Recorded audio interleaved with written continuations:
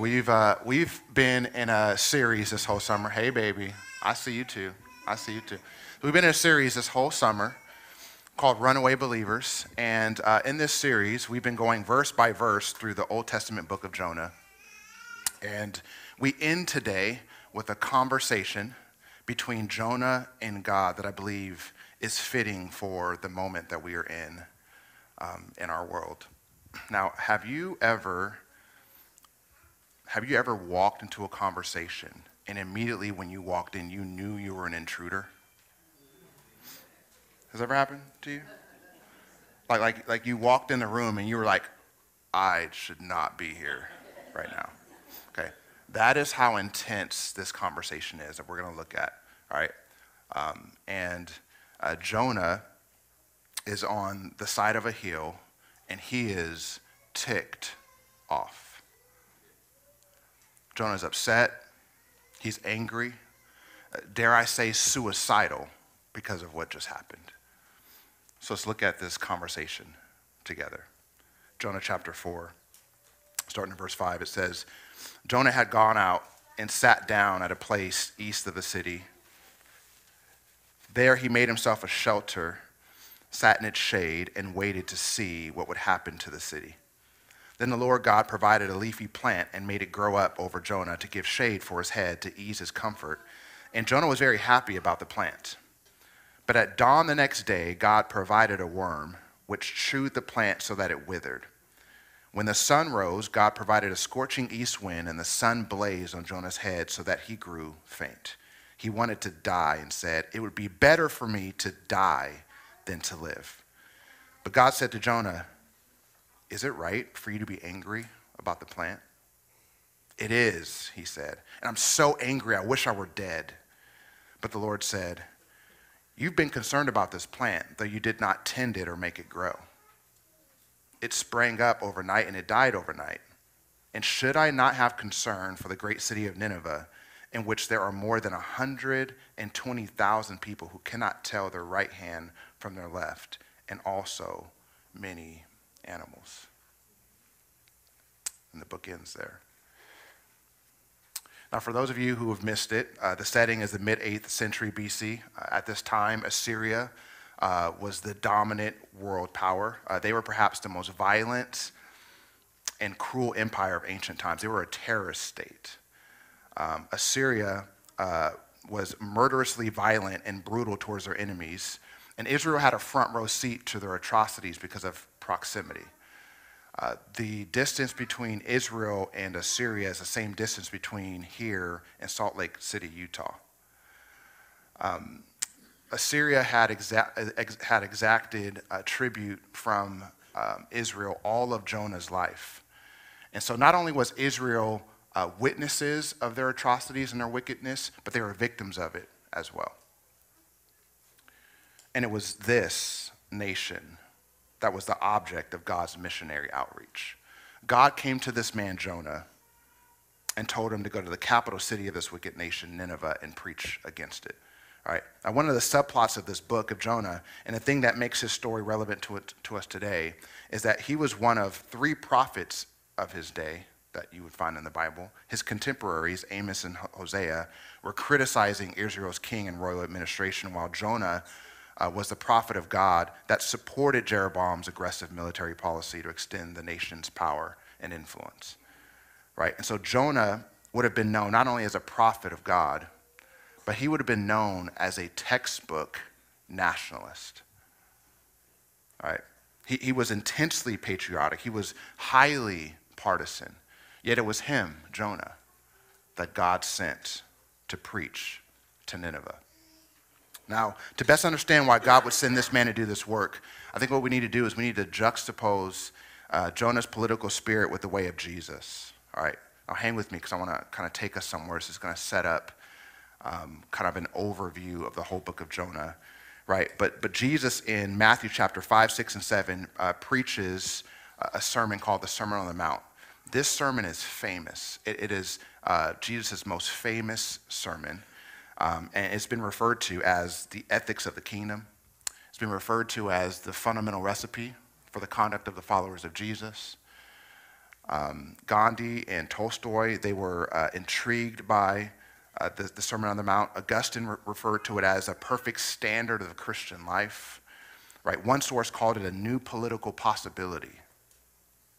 It is, to borrow a phrase, Jesus' inaugural speech to those he has elected to be citizens of his kingdom.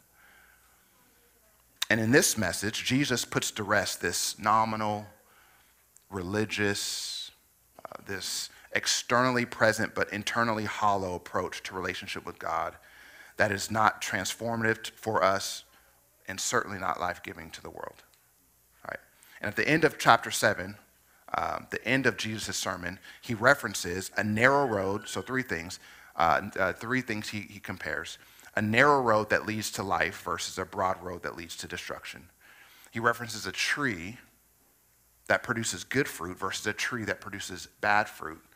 And then he references a house wisely built on the rock versus a house foolishly built on sand. Okay, so 2 paths, 2 trees, 2 houses. All right, think about this. Externally, everything looks the same. Everything looks the same, but one path destroys its travelers. One tree poisons its consumers. One house collapses on its residents.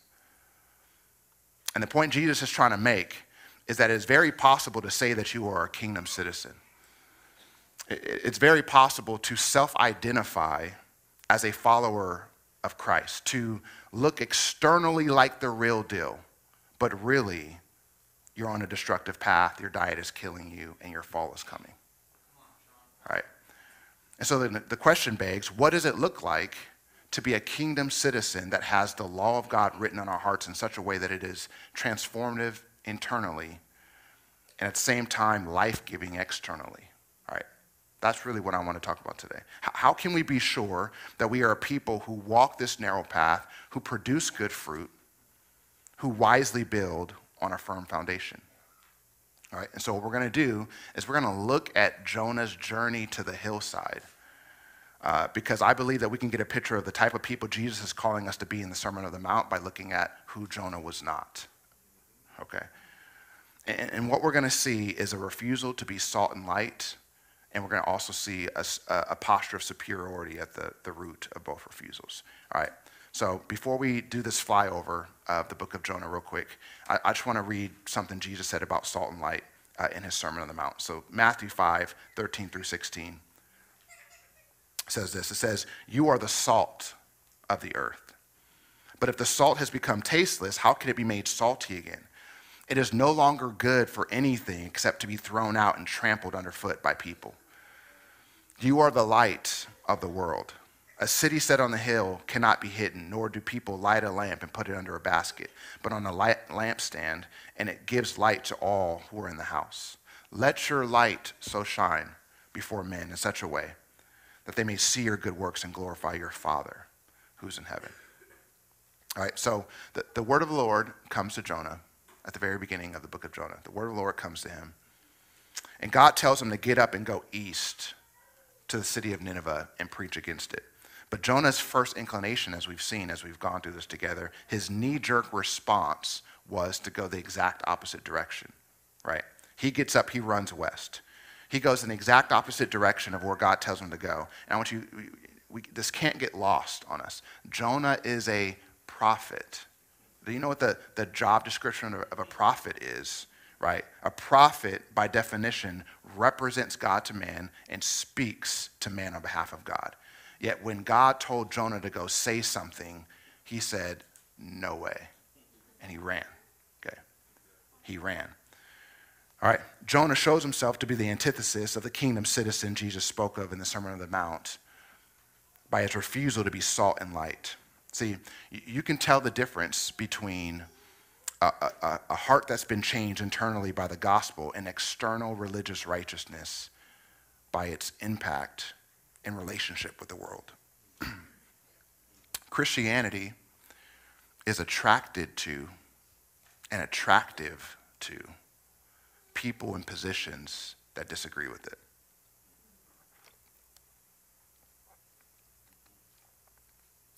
You don't believe me? Think about Jesus. When you read about Jesus in Scripture, you read the Gospels, Jesus got a reputation of being a friend of sinners. All right, look at Jesus' best friends.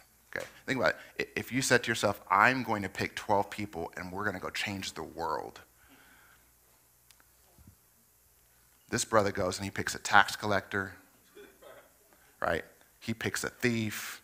He picks a religious zealot, right? Who's basically a revolutionary, right? Hangs out with, with prostitutes. I mean, this is his crew. We're going to go change the world. And he picks just a bunch of ragtag folks to go do it with, right? Christianity is attracted to and attractive to positions and people that don't agree with it, while religion is turned off by and alienating to people and positions that don't agree with it. See, salt and light are positive, life-giving resources. So here's the question for you today. The question is, are you salt to this world, or are you salty to this world?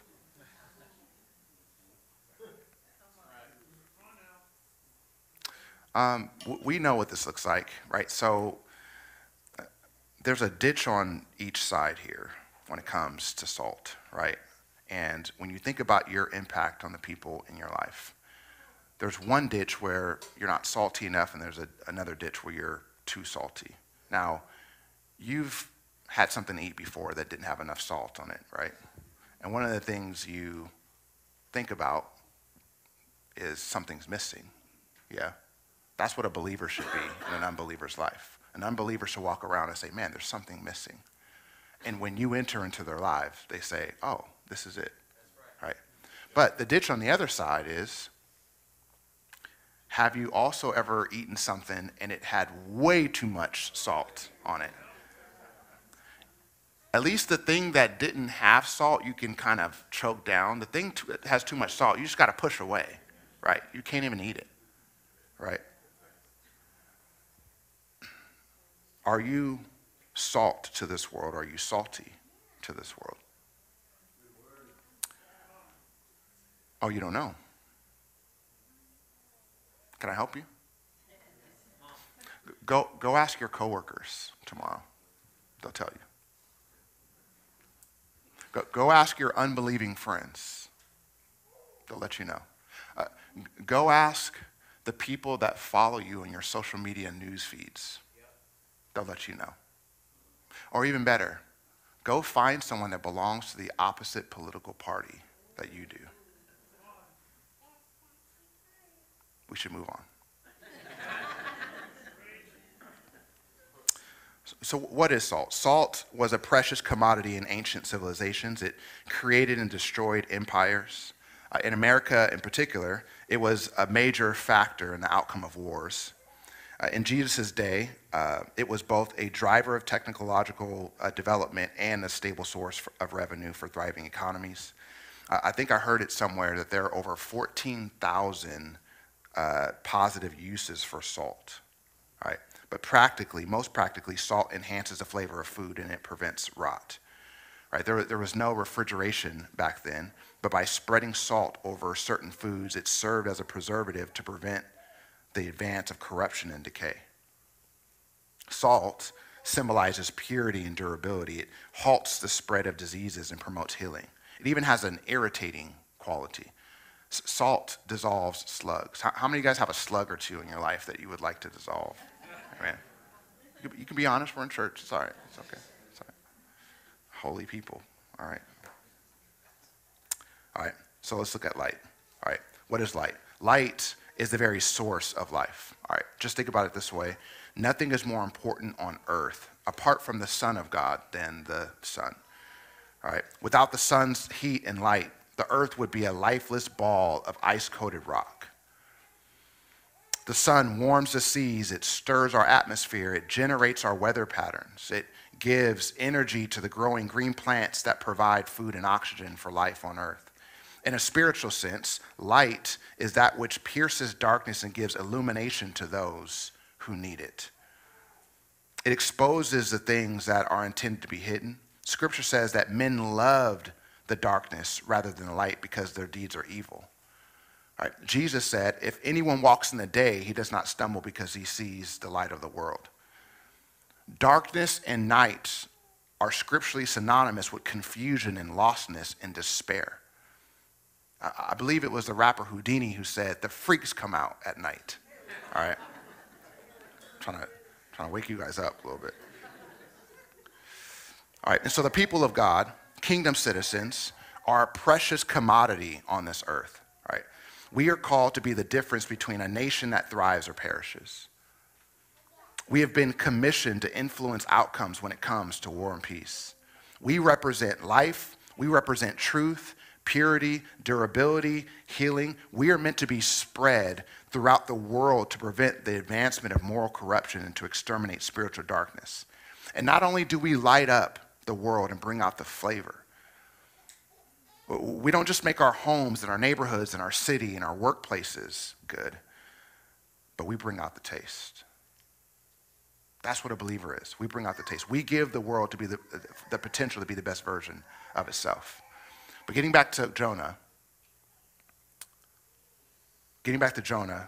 by running away from God in Nineveh, Jonah was refusing to be salt and light. And salt loses its flavor when it becomes mixed with impurities that contaminate it.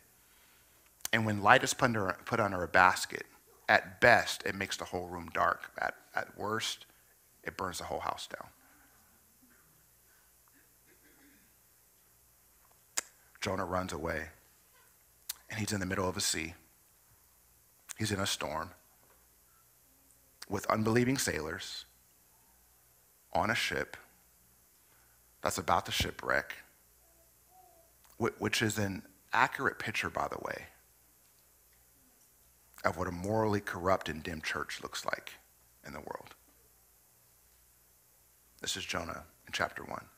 See, Jonah was counting on Nineveh's moral corruption and decay, and when God asked him to go shine light, when God asked him to go sprinkle some salt, when God asked him to go love and serve and preach to the people of Nineveh, he knew that it meant the possibility of preservation. He said, I'm out, and he ran. All right, and this is sort of it's a pun, so funny, but think about it this way. Jonah ran into a storm, almost shipwrecked, was thrown off the ship, was swallowed by a fish. But because he had no flavor, because he was so bland to the taste, even a fish of the sea thought he was disgusting and puked him out on shore. That's messed up. That's messed up.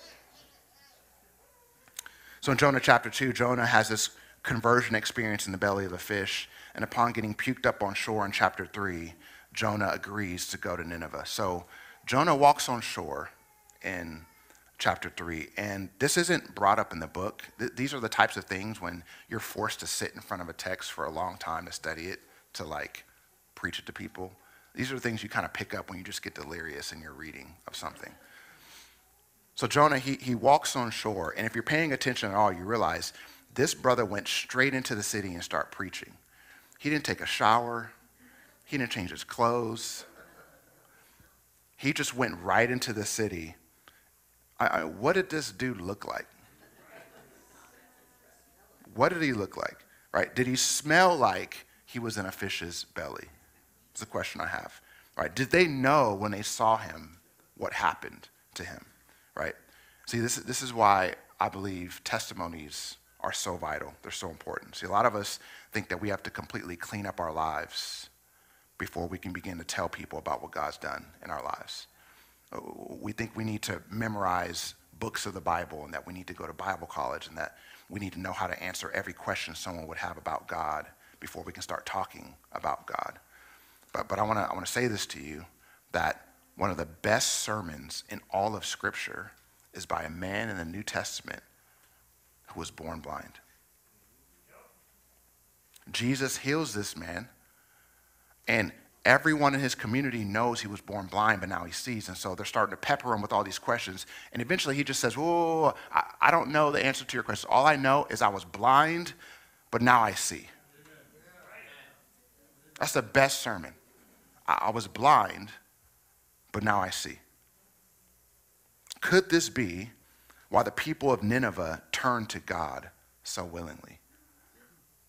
Did Jonah tell them that he was miraculously delivered from a fish's belly?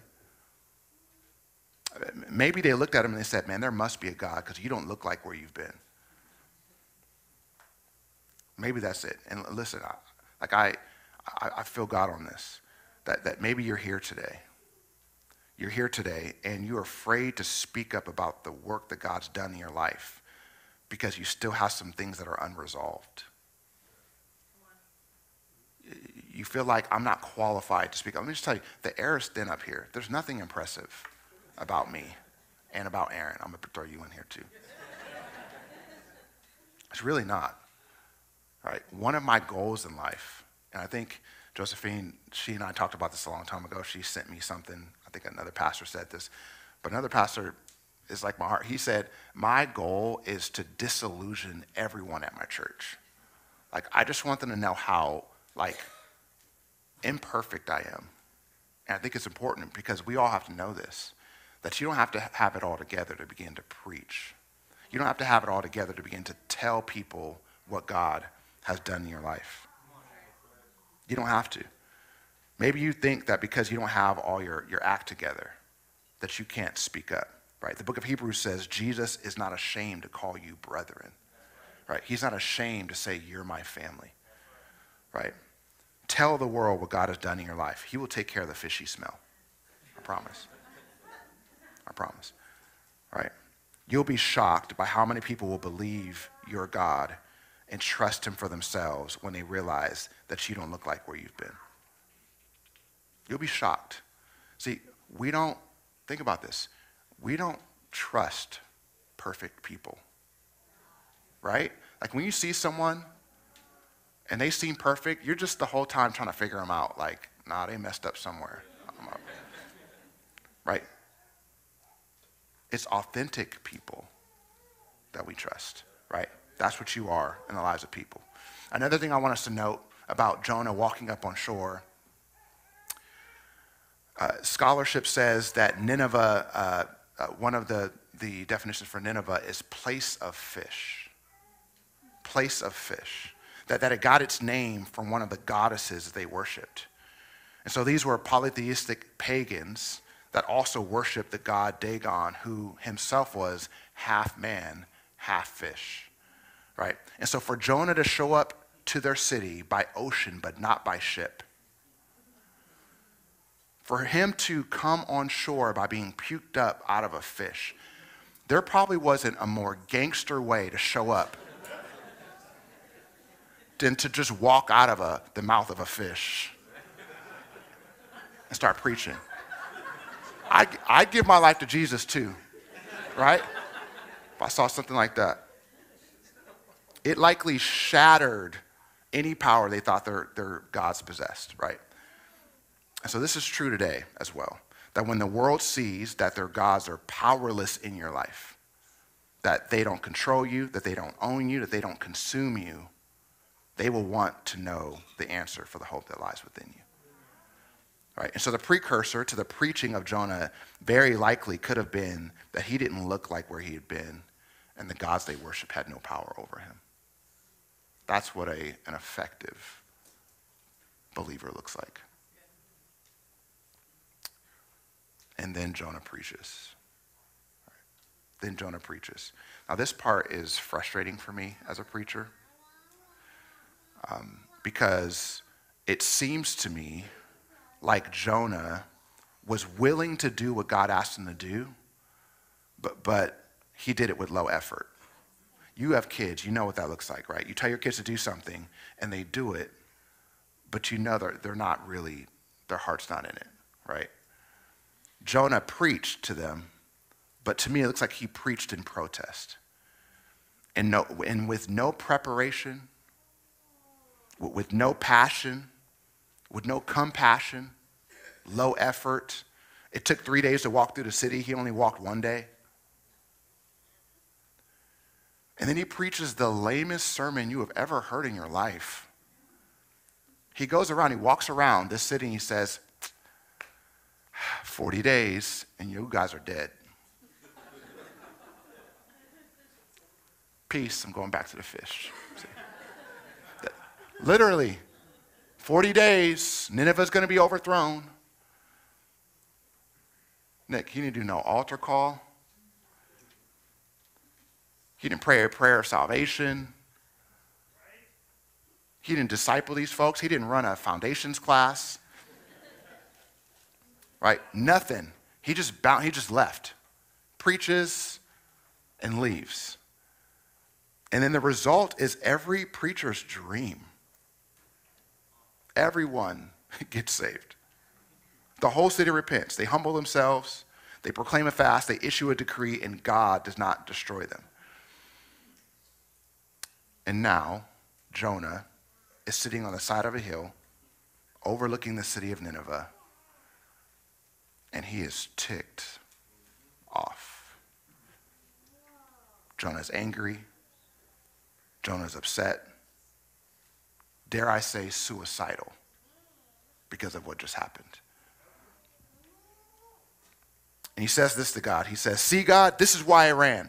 I knew you were gracious and compassionate. I knew you'd have mercy. And I love how this reads in the Message translation. This is great.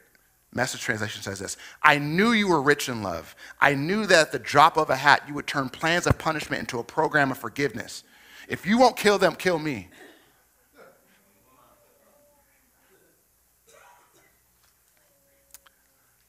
Jonah's fears, Jonah's prejudices, his emotional breakdown all stem from his blindness to the reality of grace. Now, I told you guys this, the very first message of this series, that one way to define sin is running from God, right? But one way to define grace is all the activity that God does to intercept our self-destructive behavior. Jonah is blind to that here, right? And the reality is that if we believe that we have earned grace, we will require other people to pay at least the same price that we did, right? I'm going to say this again because that was good. If we are recipients of grace because of who we are, then someone who is unlike us will never be welcomed in. This is where Jonah is, right? See, maybe Jonah thought that he earned his birth into Israel. Maybe he thought that he earned the office of prophet. How about you? Did you earn your income? Did you earn the neighborhood you live in? Did you earn your influence? Did you earn your health? Did you earn being an American? Did you earn the time and the days in history that you were born and put on this earth? Did you earn that?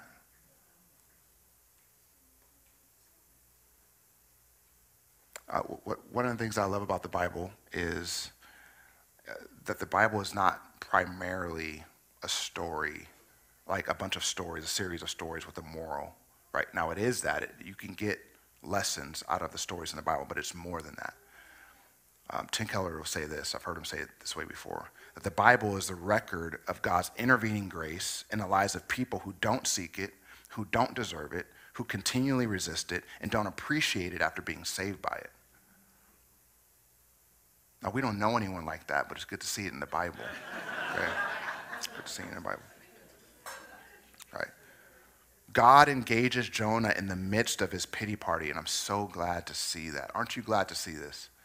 I'm so glad to see this.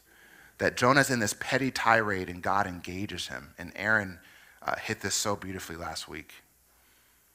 That God entertains these remarks with a conversation, and it reveals God's tenderness. It reveals God's compassion. It reveals God's relentless grace towards Jonah. The same grace, by the way, that he is extending to Nineveh, right? See, God's mission field is always just as much our hearts as it is the people we think we're helping him reach. Always. And God says this to Jonah. He says, is it right for you to be angry? See, Jonah's angry relapse has to do with an inordinate concern for his nation's political fortunes, right? As long as serving God fit into Jonah's plans for Israel, Jonah was on board. But as soon as it didn't, Jonah said, I'm out.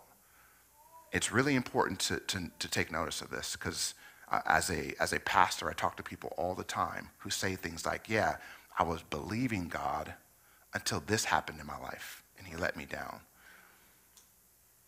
And if you're walking away from God because he let you down, you were more committed to God helping you with your agenda than you were with God in the first place.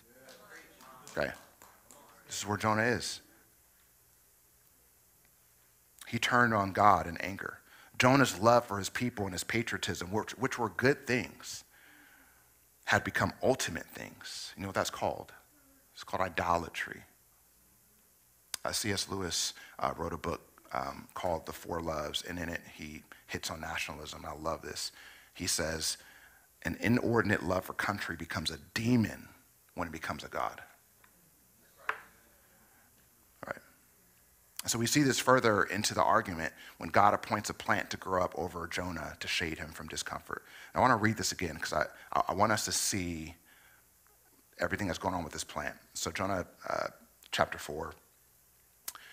Then the Lord God provided a leafy plant and made it grow up over Jonah to give shade for his head to ease his discomfort. Okay, so again, he's like in the desert, okay? And the sun is beating down on you. So for something to grow up over you, that's like very, very helpful. So it eased him of his discomfort. He was very happy about the plant. Verse 7, but at dawn the next day, God provided a worm which chewed the plant so that it withered. When the sun rose, God provided a scorching east wind, and the sun blazed on Jonah's head so that he grew faint. He wanted to die and said, it would be better for me to die than to live. But God said to Jonah, is it right for you to be angry about the plant? It is, he said, and I'm so angry I wish I were dead. But the Lord said, you have been concerned about this plant, though you did not tend it or make it grow. It sprang up overnight and it died overnight. And should I not have concern for this great city of Nineveh, in which there are more than 120,000 people who cannot tell their right hand from their left, and also many animals?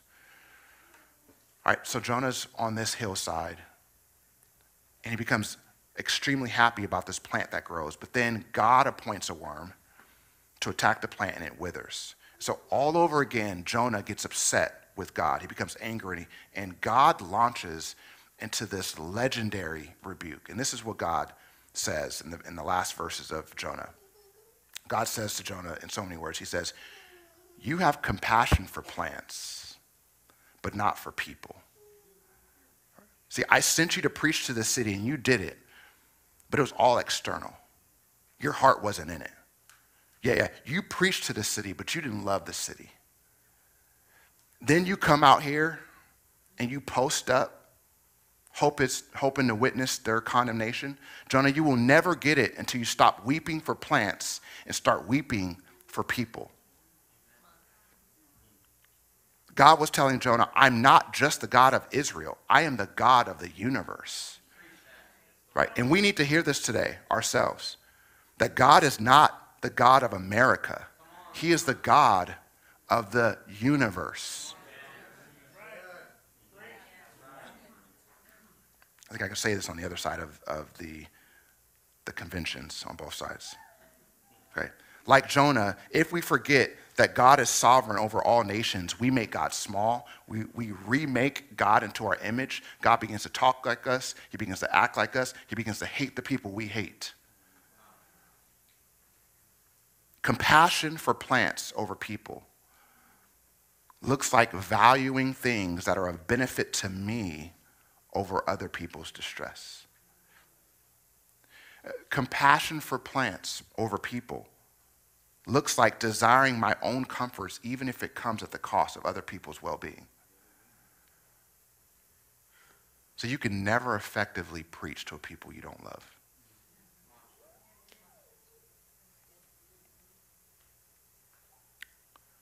This is why Jesus referred to himself as the greater Jonah.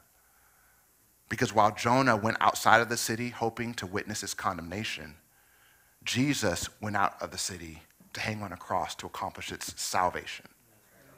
He was the greater Jonah. People over plants. And it's not about renouncing politics or becoming apolitical, right? We're not called to do that. I want to be very clear. I'm not saying we need to renounce politics and become apolitical. Actually, the church in the early 19th century, the American church in the early 19th century, they refused to speak out against slavery. And because of that, they were actually casting a vote for the status quo. Okay? And so not being political is actually being political, right? And so compassion for people actually looks like political engagement. Just take the biblical Jesus with you. That's what I'm saying here. I love the way that the book of Jonah ends, because right as the argument is getting really good, it's over, right? God launches into this legendary rebuke, and Jonah doesn't even respond. He doesn't even say anything. So why does this book end so abruptly? Worship team, you guys can come back. I'm gonna wrap up here. Why does this end so abruptly? Sinclair Ferguson was a Scottish theologian. This is what he says. He says, the book is forcing us to contemplate our own personal destiny. It remains unfinished in order that we may provide our own conclusion. For you are Jonah. I am Jonah. Tim Keller, in his book, The Prodigal Prophet, says, it is as if God shoots an arrow at Jonah, but Jonah disappears and we realize the arrow is aimed at us.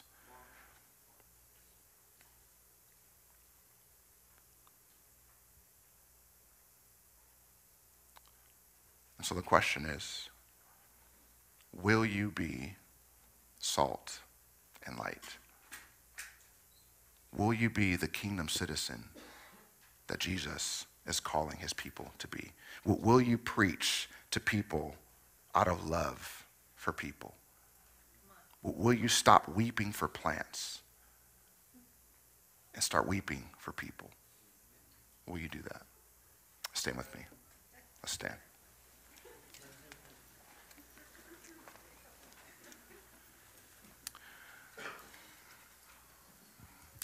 Here's one last thing that I want to mention about Jonah that I think is very interesting. So we know that Jonah ran when he was first called. We know that he endangered the lives of innocent sailors. We know that he was thrown off a ship. We know that he was intercepted by a fish. We know that he was puked up on shore. We know that he preached under protest, and we know that he threw a tantrum at the end.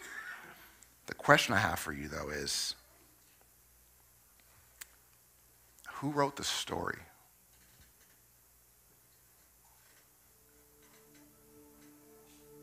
Think about this. Who wrote the story? Does the book of Jonah say anything about him having an assistant writing everything down on the boat with him? Does it talk about someone being thrown in the water with him? Does it make any mention of anyone being in the fish's belly with him? Does the book of Jonah say anything about someone else besides God on the hillside with Jonah? No. Which means the only way, we've spent 8 weeks just making fun of this guy. Hopefully you've connected the dots that you and I are so much like him. But if you haven't, you've sat here for 8 weeks and we have just trolled this guy. But the beautiful thing about Jonah is that the reason that we have the story is because Jonah wrote it down and made sure we got it. Which means Jonah eventually got it.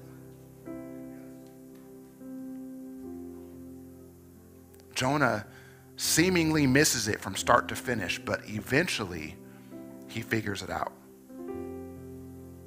All the running, all the attitude that he was giving God, all the frustration, all the anger was no match for the overwhelming, never-ending, reckless love of God. It was no match.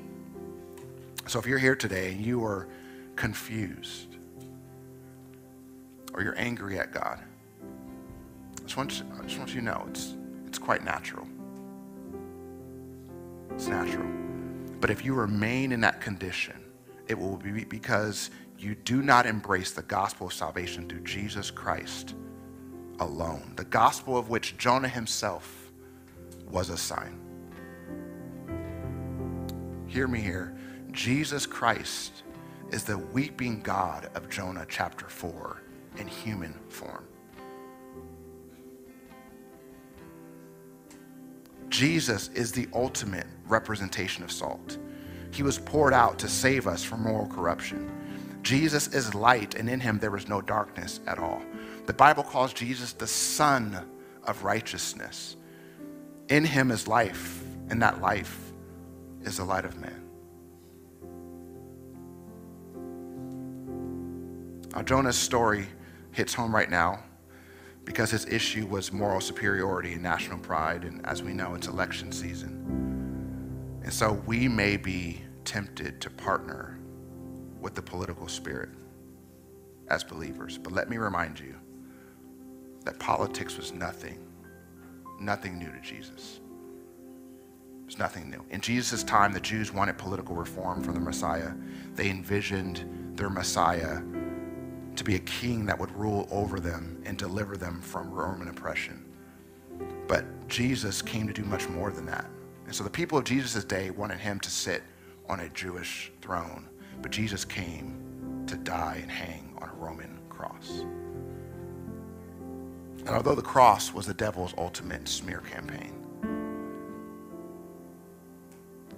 Jesus today says to us that I will prove my kingship not by winning the popular vote, not by being elected, but by being executed.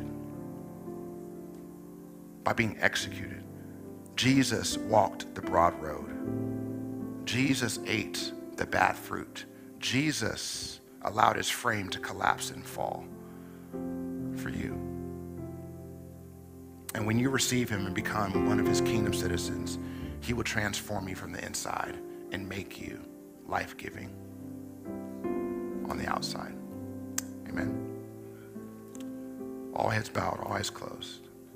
As we wrap up this series, if you're here and you would say, Sean,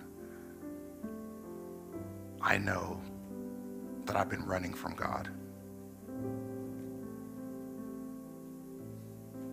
And I desire to be intercepted by his grace. And to this point, I've not been responsive. To this point, I feel like Jonah. I've been on a ship that's sinking. To this point, I feel like Jonah, that I've been on timeout. I've been in the fish's belly. But I absolutely want to give my life to Jesus now. If that's you and you're here by the sound of my voice, just raise your hand. I just want to pray for you. I see you, sister. I see you. I see you, man. I see you. I see you. Another one. I see you up front. Anyone else? 5, 6 hands have gone up. I need to give my life to Jesus. 7. Another one. Thank you.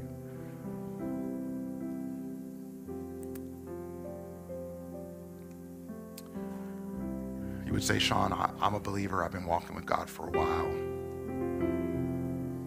But I've allowed a functional Savior to come in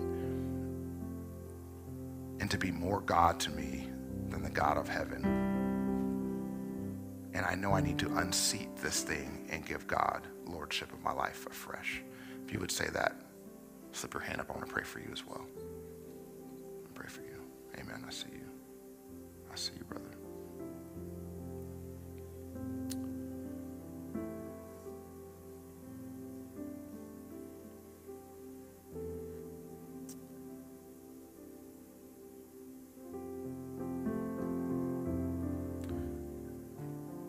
Lord, we confess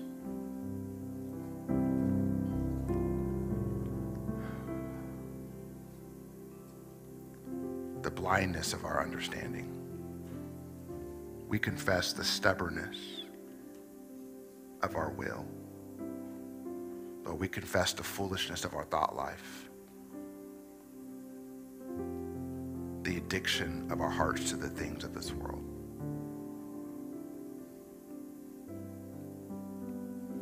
we just want to echo the prayer of Jonah today and say, salvation comes from the Lord. God, there are people here today that are maybe for the first time ever considering what it would be like to give their lives to you. And I just pray by your Spirit that you would begin to minister to them now. That you would begin to show them that this is not just a new philosophy to add to many. This is revolutionary. This will change your life forever. And so as they count the cost, Holy Spirit, would you begin the process of coming in and showing them just how real you are. And my brother and my sister, if you're here and this is you, if you will truly repent, if you will come to God clean and say, everything I have is yours. Forgive me for my sins. Cleanse me of all unrighteousness. I repent for my sins. If you will say that, he will come in. And his spirit will testify with you every day that he is.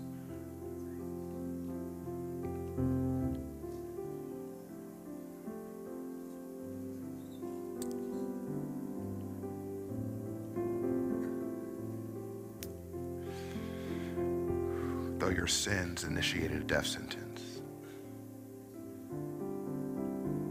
though they set in motion plans of punishment, Jesus executed a program of forgiveness to die on the cross for you. And on the cross, Jesus said to his Father, kill me, don't kill them.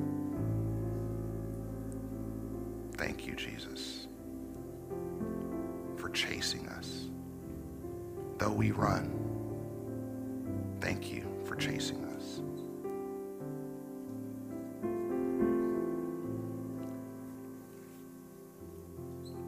Just present this whole body to you, God, today.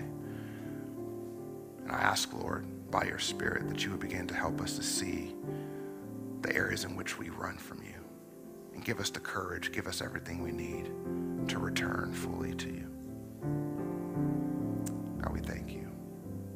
In Jesus' name. And everyone said, amen. Amen. Amen. So our prayer team's going to come forward. And if you're here today, if you rose your hand for the first time and you said, I want to give my life to Jesus, I would love for you to come up. Just allow us to partner with you and pray for you. But if you're here and you need prayer for anything, if you need prayer for healing, deliverance, if you just need someone to talk to, we would love to chat with you. Amen. God bless you. Thank you so much for coming to the Rock of Roseville. Have a great rest of your weekend. Amen. Take care.